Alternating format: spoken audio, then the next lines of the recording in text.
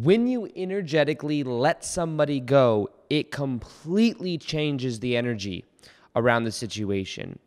And so many times I've seen it where when people actually let somebody go, it allows them to bring their energy back. And then it changes the whole entire dynamic.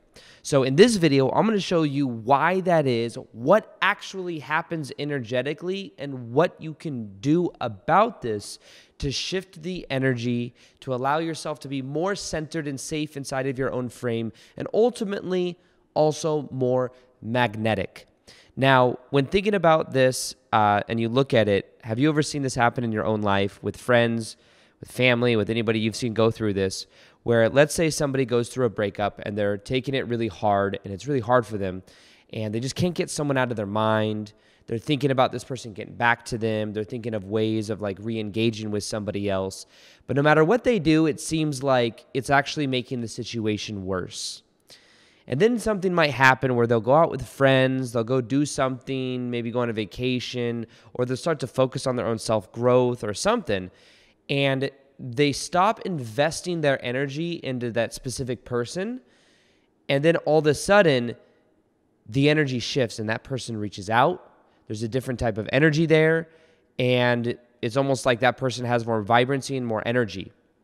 Well, what is happening energetically between these two different people is what you want to understand when it comes to letting someone go. The reason the energy changes so much when you let someone go is you stop projecting energy at them.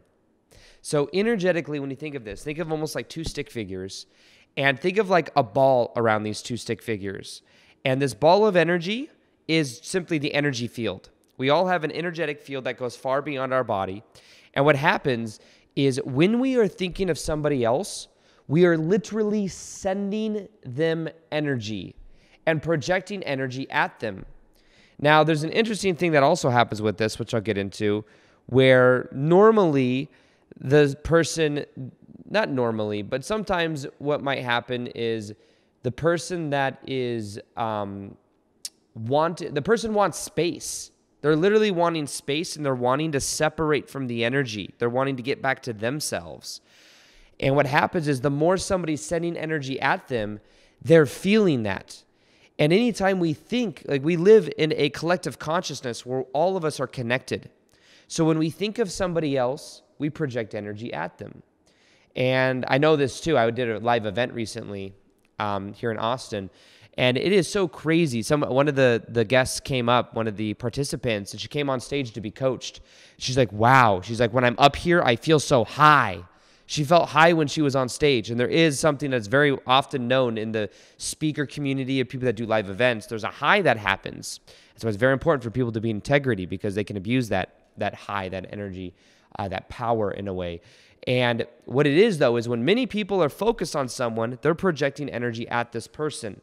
Now, what happens is when we're thinking of someone continuously and we're in a relationship with somebody else, our energy fields are literally intertwined or entangled. And what happens is when we want space, we are moving that energy back to be separate. Now, what happens is if two people decide, or maybe one person decides that they're going to end the relationship and maybe somebody else is distraught about it, the more this person thinks of that person and wants things to be different, the more that is actually pulling the person to go away. It's literally repelling them. And think about the person that is thinking about this person, this other person, they're feeling resistance. They're feeling this person's maybe not responding to me, there's something wrong. This person's not coming around, there's something wrong. I want this, which means I lack this, which means this person isn't doing what I want, so it's wrong. And then that resistance is being projected at the other person because whatever we feel, other people feel. We're projecting it out to them. So in the energy of projecting that energy towards somebody else, they're literally feeling that energy and it is having them go away and walk away. Now, energetically, when you let go, it allows the energy to then clear, which then has a magnetizing effect. And this is what I'm talking about when I say I've seen this happen so many times, even in my own life. I remember one of my first girlfriends ever when I was in high school. I was in a relationship, I don't even know, like 6 months or something like that. And we were in a relationship, and then it was very hard for me. I did all these super crazy anxious attachment style stuff, or I would call all the time, we would talk, and what ended up happening towards the end is I had this pattern of choosing people that didn't choose me in a way, that kind of chose me, but kind of didn't. So I was in this pattern where what was happening is towards the end of it, it was getting frustrating, and I felt kind of like it was happening to me in a sense, where I was like, she's not getting back to me, she doesn't like me.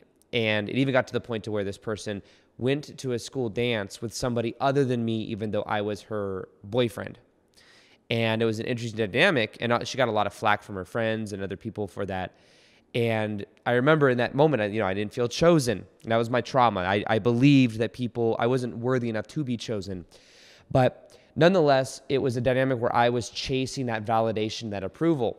And it was also, I was like 17, 18 years old. It was my first girlfriend ever, because many of you know the story, from 7 to 15, I had no freedom at all. So I wasn't even allowed to have a girlfriend at that time.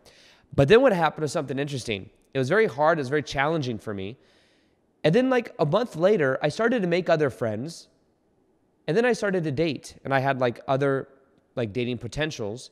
And as I was exploring those, I really started to let go of this person. As I started to let go of this person, I stopped sending her energy. I stopped caring if she even called me. And I completely let it go. And then I was dating and kind of like just going on dates with somebody else. Well, interestingly enough, what happened is once this person felt that, after a month or two, and then noticing I wasn't chasing anymore, then she was all of a sudden calling me, crying, wanting to get back together, and it was this big situation thing. And I was completely unattached and had moved on. And I remember it was so much easier for me because I'd already let go. But the energy completely switched once I actually let go. So the interesting thing about this is this energy dynamic that I'm explaining, there's like one of two options here. Either you let them go and you realize that the story you were making in your mind about this person may not actually be true. Sometimes we do that. We put people on pedestals, and we make things a lot more glorified than we are. We even develop certain stories about like what this person, like the halo effect, they call that. And once we let that go, that will help not put it on a pedestal. Doesn't mean we put them under a pedestal, we put them on the floor or anything. It just means we stop putting them all the way up here, because anything we put on a pedestal, we create what is called excess potential, which is really excess meaning, which then makes it really, really important that things go well, which messes up the energy. And then it separates us from it. Now, the second option is to actually reframe the meaning you give to this person, where you can realize maybe you had a great type of reflection back to and forth from each other, but it's like you reduce the resistance that you feel about this person by understanding that the relationship served its purpose. Maybe it made you more aware of yourself, your own sense of self-worthiness, your own sense of value. But regardless, the idea is to release the energy of resistance. Because energetically, when we're attached, we're creating resistance. Remember, the Buddha said it himself. At least that's what we think he said. Suffering and attachment and desire is the root of all suffering. So the more we stay attached to other people, wanting their validation, approval, or even their love and support, or whatever it is, the more we want that, the more we resist it, and the more we end up repelling it energetically. I've explained this in a couple recent videos, so forgive me for being repetitive. I make 5 videos a week. But at a live event that I've been to before, I remember there was a lady that did a TEDx talk on energetics, and she said to the crowd, "Send me energy. Send me energy." She's like, "We'll do this energy exercise right now. Well, I'll show you the difference between these two energies." And she's like, "Send me energy, send me energy, send me." Everyone was sending her, projecting energy at her. She said it was making her repel and move backwards. She said, "Okay, now I want you to bring the energy into your body. Bring it back into your body. Feel inside your body." And as she did that, she said she could feel like almost magnetically pulled towards the audience. And I'll say that as well, just from sometimes I'll meet people that may recognize me from my videos, and if they're like, if they put me on a pedestal, I'm like, "Oh my God, Aaron, oh my gosh, you're so cool, blah, blah, blah, blah." It is a very interesting energy. I remember first getting on YouTube being like, it'd be so cool. My significance wound. I felt so small and insignificant that I was like, I just can't wait to be recognized in public. And what would happen is people would do that, and if they put me on a pedestal, it'd feel kind of weird. It's like I almost didn't know what to do with that energy. But if they talk to me like I'm just normal person, it's very easy because it's not on a pedestal. It's almost like energetically, people are just responding to the way we're treating them. And if you treat someone like a celebrity, they treat you like a fan. So if you treat somebody that you're dating like this awesome, amazing, just glorified person, it's like energetically they naturally feel like responding in that way. And it's like just an energetic way of relating also. So energetically, when you let someone go, it lets go of all the resistance. It also allows you to come back to self. One thing I'd recommend you do is become aware of maybe an abandonment wound that is there. Because a lot of times the reason people are chasing someone else or not having trouble let go of someone else is because they've tethered onto a similar childhood dynamic from when they were like kids that feels very familiar. And that familiar energy, they're fighting to prove to their parents that they are worthy. They're trying to close the loop from childhood. And then we get caught in the story that this person is my cure to like healing my childhood trauma and stuff like that. So one thing I highly recommend you do is look at this energy and become aware that what you might be thinking is like the cure to like your happiness and all of this may just be trying to close the loop on childhood pain, childhood trauma that feels familiar. And what might be more powerful is to actually let them go and to bring your energy back to yourself, to stop abandoning yourself. A lot of times this is an abandonment wound. When you stop abandoning yourself, you start feeling much more strong inside your own frame. And when you're in your own frame or in your own body, you will have very magnetic energy. So energetically, that's what's happening. And the truth is, the more confident you feel, the more you feel inside your own body, inside your own frame, the more confident you feel, the less you want to attach to other people's energy because you'll feel safe within yourself. You won't find frame in other people. You'll find frame within. Frame is like your sense of reality and sense of security. Now, something we're doing July 1st to the 21st is a 21-day confidence love challenge. The confidence love challenge is where you feel self-love and self-confidence. 21 days to a more confident you. And we're going to be going through a process together. This is a process. This isn't something where you watch videos and it's like a passive thing. You actually do things. There's accountability in a Facebook group. If you've been a part of my 21-day challenges before, then you'll know they take on a life of their own.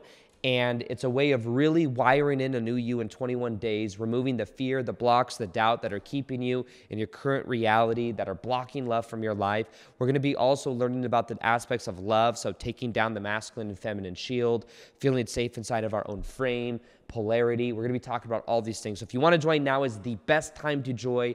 Go to www.confidencelovechallenge.com or click the link below and join. Now is the best time to join to get lifetime access to everything when you join right now, which means that even after the 21 days, you can always come back and go through the processes again.